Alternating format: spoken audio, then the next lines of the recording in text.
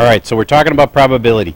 If there are 36 things that can happen when you roll 2 dice, and you know now that the probability of a 7, for instance, is 6 out of 36, if you were going to play a dice game with your little brother and you wanted to torture him, and he doesn't understand probabilities, you could say, okay, let's play this game where we were going to roll 2 dice, and anytime the dice comes up with a 5 or a 12, you win. And anytime the dice comes up with a 7 or an 8, I win. You see how that would be totally abusing him with probability? Because you're going to have how many possible things? You're going to win if you get a 7 or a, what did I say, a 6? An 8. Okay. So you're going to win with these two, which there are 5 plus 6 is 11 ways you can get those things. And you told him he's going to win if he gets a 12 or a what? All right, so that's 5 ways that he could win. So you have 11 ways to win, he has 5 ways to win. See what I'm saying? Even though they're just 2 numbers, you each get 2 numbers, you could even let them pick randomly and just hope that they don't pick like 7 and 8. So I want you to just take a second and figure out a game that you think that the general public would not, since they tend to not understand how 12 is so unlikely to come up. Okay? Figure out a game in just a couple minutes that you could make where you win if this comes up and they win if that comes up. And I want it to be so that you have an advantage over them, but only a small advantage. Okay, because that's what a casino does. They make games that aren't totally obvious that they're going to win. Like they don't make games where it's 2 to 1 in their favor. Typical casino game is like 2% benefit to them. Okay, so figure out a game that actually seems like they should win, but in effect, you're going to win over the long haul. Okay, I'll pause for a second and you figure out which numbers should you give them to win, which number should you give you to win, so that you've got a slight edge, but it seems like they have an edge if they don't understand probabilities. Okay, so who's got an idea of the, like, you win if, okay, yes, sir. They win on 2, 3, 11, 12. Okay, hold on. They win. You weren't the only one, huh? 2, 3, 11, and 12. And? You get 6 and 8. And you get, like, make you the red one, 6 and 8. All right. So then you have actually a huge edge, though, don't you? 6. You got, they have 6 outs, so to speak, and you have 10 outs. So you have like 50% higher chance of winning than they do. Yeah, but it'll seem like they do because they have 4 numbers. They have 4 numbers and you have 2. That's true. All right. Well, you definitely set it up so that you would win by a relatively small margin. How small the margin is the only thing I'm arguing. Another idea for a game that you think people would, that don't understand probability, would think, oh, this is cool. I have a good chance to win. Yes, sir. Okay, hold on. So that's you. You're the casino. Casino wins on 6, 7, 8, and 9. And they win on everything else. Interesting. Have you figured it out? What are they? There's obviously 36 total. So let's see how many you win out of. You win out of 11, 16, 20 out of the 36. And they would win on 16 out of the 36. So the casino, I could see people playing a game where all I have to avoid is 6, 7, 8, and 9. I win every time anything other than 6, 7, 8, or 9 comes up. Okay? Any other? All right. Now let's try it. I'll be the casino. And we'll actually, that was theoretical probability, right? What am I about to do then? Experimental. All right, so let's just see if what happens in the real world. Do casinos some days lose money? Yeah, absolutely. So let's see. Let's say that it was $1 each throw. Okay? And I'm the casino. I'm going to win every time it's 6, 7, 8, or 9, right? All right. And it's a 9. Woohoo! I win. Okay, so this is casino. 1 for the casino. 1 for the stooge. Actually, there's none for the stooge yet. All right. And it's a 7. I win again. See, the problem with this part is the stooge probably walks away as like, this game's stupid. But maybe he's going to say, ooh, I'm feeling lucky now because it's got to be a win for me because he's won twice in a row. 7. Casino wins again. Now I'm going to double my bet because I really think I'm due for a win. That's what goes through people's mind. They start thinking, okay, if I lost before, then I'm more likely to win now. Do you get how that's not true? Just as likely to win or lose now, but they're going to think that since I lost a whole bunch, all right, so then they're going to double their bet. So this is going to count for 2 wins or 2 losses. It's an 8! Oh, can't believe it. How is that even possible? Now I'm going to triple my bet. I'm going to put down $3 on this one. It's a 9. Oh, so close! Sorry. I tripled my bet. I've lost every dollar I brought now. Yes, most casinos win on average $52 from the people that come into them. So I'm sure that he probably would have more than $8. But I don't want to keep going forever. Yes?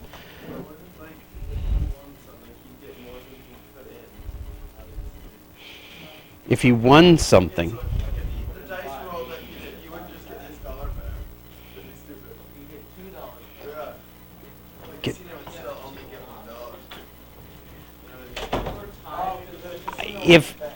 If this is just how many wins he had, and if he had bet $1 each.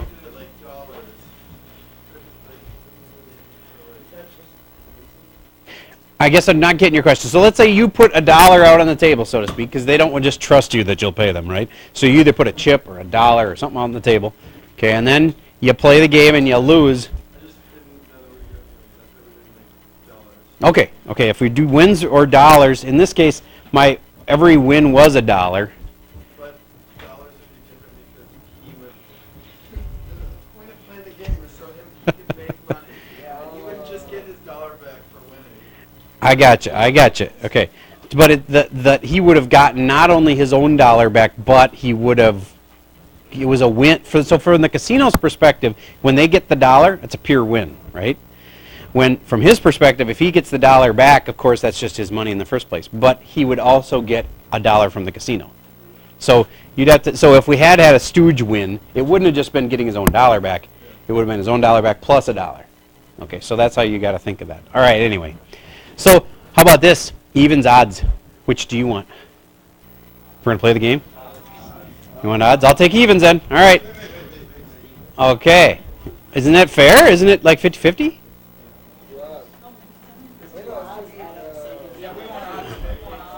You want odds?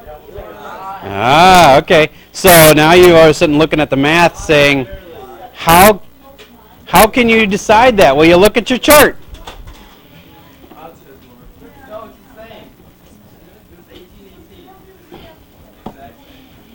If I add up all the evens.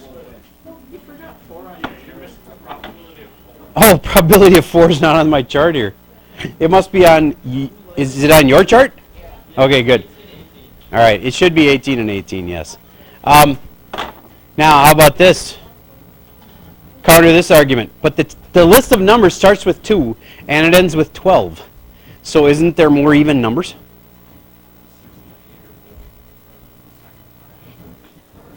Okay. So the probability of 4 does need to be on my list here somewhere. I really wish I could get it in there right now. Maybe I can. If I hit enter here, maybe I can put in probability of 4.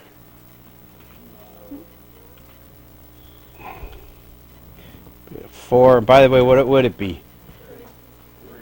3 out of 36? Thank you. 4. Back that up.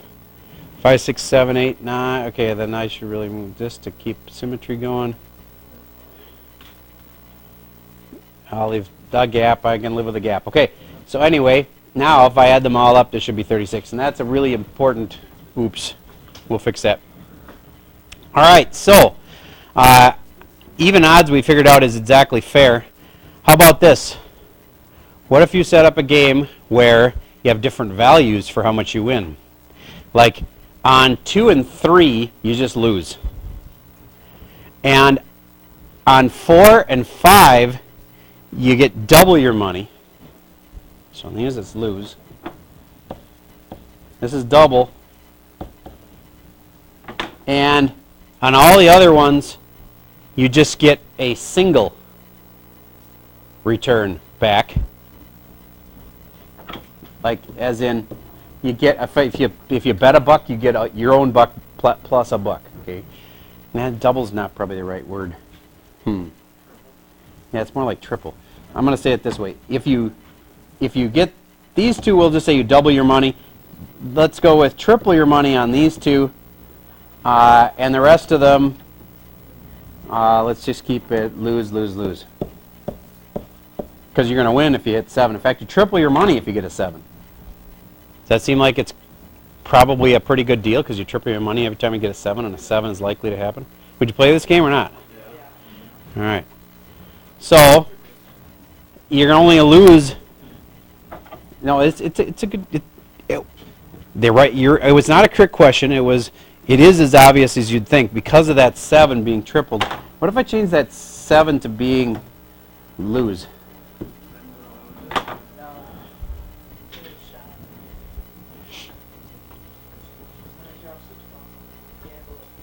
All right. So if you were to your theory is theoretically you think it would lose, and how about if you tried it with a experimental probability? Is it possible you're wrong? But do you just simply add up the losing ones and go, okay, this, this, this, this, this, this, this, this? You say that adds up to 21? Right, 9. That's 24. Wouldn't you have to factor in that you're going to get more than just a win if you hit this one? You get what I'm saying? That's better than just a win. So these are all wins, which is 9, 10, 11, 12. There's 12 winners, so to speak. But this triple your money deal is worth more than just 5. But I don't think it's worth enough to balance it out. I think you would still lose in this game. All right. Okay, I just wanted to help you think through what casinos and insurance companies and lotteries are all about. They're trying to figure out making something that's attractive to you. Insurance companies don't want to charge you a ton. Nobody would buy their insurance. They have to charge enough so that they make money, make the odds in their favor, but they can't charge too much or nobody will buy their stuff. If you know, casinos don't want to try to make too much, or their casino will everybody be like, that's a terrible casino. They try to take too much of your money. You lose when you go there. Nobody comes to this casino anymore. So they have to set it just right so that they've got enough of an edge on you with probability, but not too much so that you realize it. Yes? If you didn't have insurance then, technically, would it be better than not than having insurance? That's a very good point. Insurance companies are designed to make profit on you. So if you can go without insurance on something, you will make money on average. But you're taking a risk too, right? So even if, I know people that are very wealthy and they could go without insurance because it's pretty likely that if they never are going to have the accident such that, and in fact in the state of Minnesota you don't even have to have car insurance if you put a bond aside so that the government knows you have, like, I think the amount is $1 million in the bank, then you can go without insurance. You can choose to not have car insurance because they know that if you have an accident, they can take that bond and use it to pay out the claim for the person that you hurt. Okay, normally insurance would do that for you, but you can opt out of insurance because of that exact thing. They don't want to force people to have to buy insurance, which allows the insurance company to make money. So you're basically forcing this person to give other people money. So It is true, you can opt out of insurance, but most rich people still don't. Because they're afraid that if they have the accident and somebody sues them and knows, oh, they're rich. Wouldn't you like to be the person who got hit by the really rich person? Be like, cool, I can get him to pay me like $1 million because he's got so much money. So you'd rather have the insurance company between you and them so that the insurance company takes the hit if there's an accident. Yes? How would the numbers change since like 7 is the most successful number with 2 dice? Yep. How would it change if it was 2 dice? It's a very good question. So if we change this to a 3 dice rolling instead of a 2 dice rolling, then do you think 7 would be the most common number anymore? No, we could still do the same kind of a chart though, couldn't we? But now it would go from what's the smallest number you could get? 3. To what's the biggest number you could get? 6 times 3 is 18. And it'd be just like this. You'd have a list from 3 to 18, and we make all the possibilities, all the things that you'd need to get. So what would be the least likely number to get? A 3. And there would be 3 out of, and now use what you already learned. We have 36 combos with 2 dice. How many would there be with 3 dice? 6 times 6 times 6. Okay, so there'd be that many possible combinations. And the chart would be nasty because whatever 36 times 6 is a lot. And so it'd be hard to figure out, but you could figure it out. Just the same way you'd figure this out. Okay, good questions. We need to move on. In these kinds of games, let's see if you can figure out what they all have in common. That's probability. They're all probability, and that's true. Got darts. There's some skill, yes. Those are about impossible, yes, because if you hit the edge, it bounces out. So it seems like the total area that you could land in and win is like fairly big area you could land in, but it's really very hard to actually land in that area. What do you think? There's definitely skill involved. Yeah, and it's the probabilities. You have to factor out that skill, because if you're really good at hitting that spot, then you're going to be, your probabilities are totally different than somebody else's probabilities. Then you have to do experimentals and say, I had the kid, try 10 throws and he got 8 out of 10, and the other kid only got 2 out of 10. Then you go with those probabilities instead of theoretical, because theoretical probabilities assume random chance. This one's dropping the clothespin in the bottle. I don't know if you've ever tried it. It's kind of fun. Something that's an old game from way back in the day, because there was no internet. Putting the tail on the donkey. And they all have to do with, what do you think? Areas. They all have to do with areas. So, yes, one of them has to do with pi. Okay, anyway, pi r squared is what you'd use to do this. So if I was doing pi r squared, you could do r squared in your head. And it's important to note that 3 squared is 9. 9 times pi is an answer. And it's, in fact, the most accurate answer. You know why that's better than 9 times 3.14? Because 3.14 isn't really pi. It's just close. Okay, so let's remind you where that is on your calculator. So grab your calculator, type in 9, and then do you know where the pi button is? Because that's the most accurate way to do it. So find the pi button, which is right above the caret, which is way over on the right-hand side. And type in 9 times the pi button and hit enter. 28.26 what? Don't tell me the whole thing. 28.2. Good enough. Okay. Now let's try 9 times 3.14 and just see what the difference is. 9 times 3.14 instead. 28 point what? 26 even? All right. So now, can you tell that there's a difference there? Now, when you're talking about small numbers, it's not that big of a deal. In this case, either one would round to 28.3, either way. But what if these are in billions of dollars? Our government deals in that kind of thing. Our government's debt right now is in trillions with a T.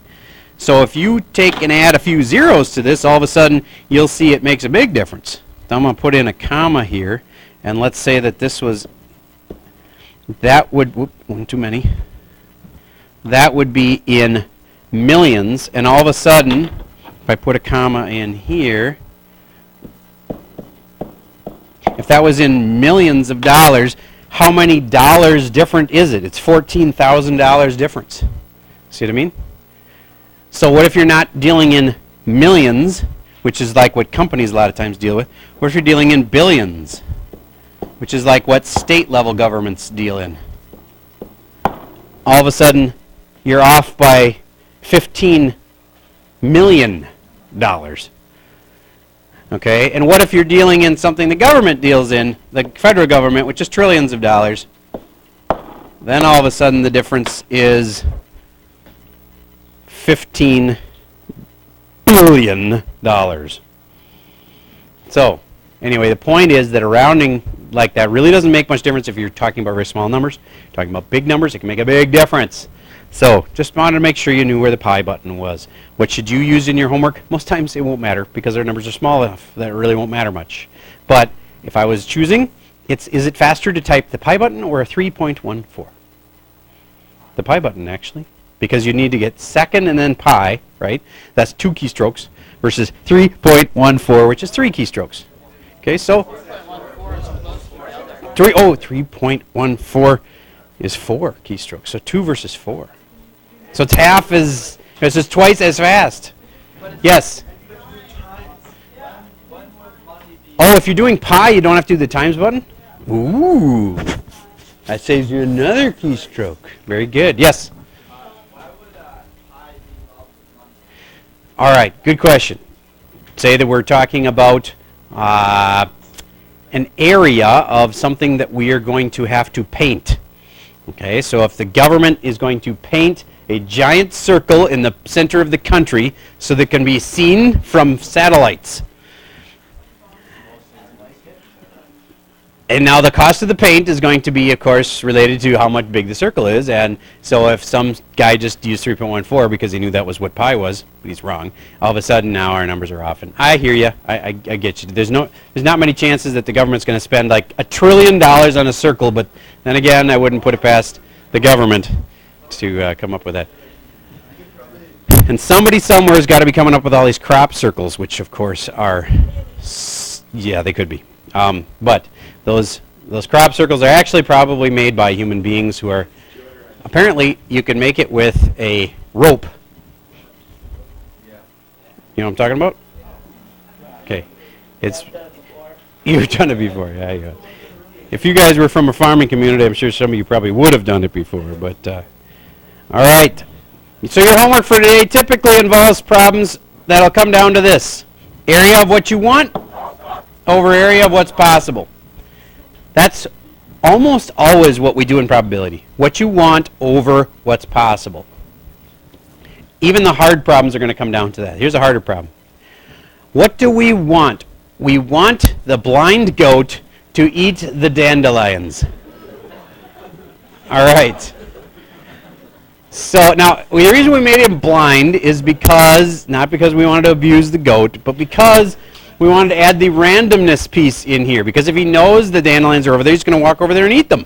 So what's the probability that the blind goat is going to eat the dandelions? So, well, first of all, you got to know what you want. What I want is that little 15-foot patch.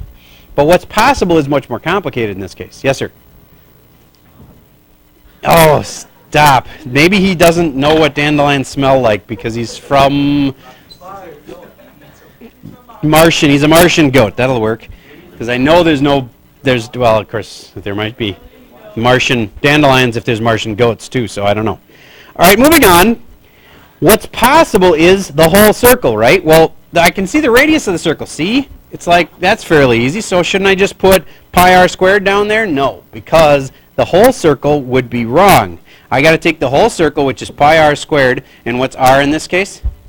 10. So 10 squared is 100. So it's 100 pi, but then I got to take away something.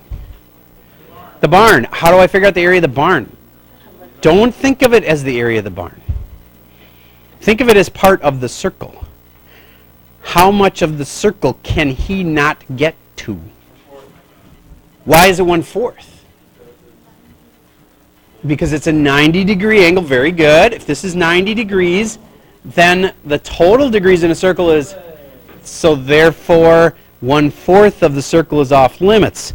So you could just say, instead of all of the circle, what's really possible? 3/4 of that. So instead of 100 pi, we'd say 3/4 of 100 pi. Or you could have figured out what 100 pi is and then subtract off 1/4 of that. That would have been okay too. And yes, 3/4 of 100 is 75. So final answer is 15 over 75 pi. Now, can you just multiply that out and get a decimal? Yes, and that's what you should do in your homework is get decimals. The answers will be on the homework key as decimals. So just take your answers whenever they're fractions, divide them, get a decimal, and we're generally going to round to 3 places. So it'll be like 0.178 or whatever. Okay? All right, I think you find the homework for today is fairly straightforward. We have